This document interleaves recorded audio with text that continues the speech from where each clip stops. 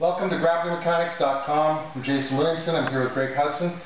What I want to go over is basic Kamura from the guard. I find a lot of times, especially when people are first learning, they make a lot of basic errors that end up costing them the submission. So basically, Greg's going to be into me.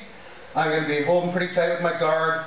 I really believe that as much as possible you should be getting good wrist and head control. Head control being very important so it doesn't posture out.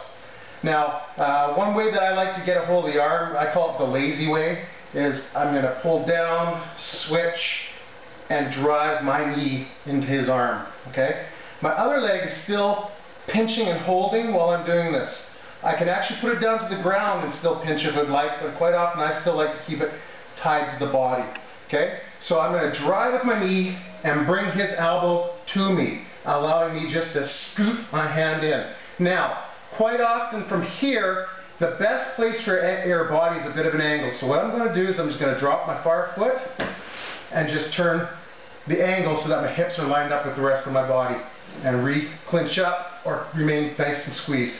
Important thing to do is keep the elbow tight to your chest and under your chin. A lot of guys make the mistake of having the elbow up all over the place. Improper holding technique will lead him to straightening out his arm, to losing the actual ability to put it on tight. So I hold it tight to my chest, right under my chin.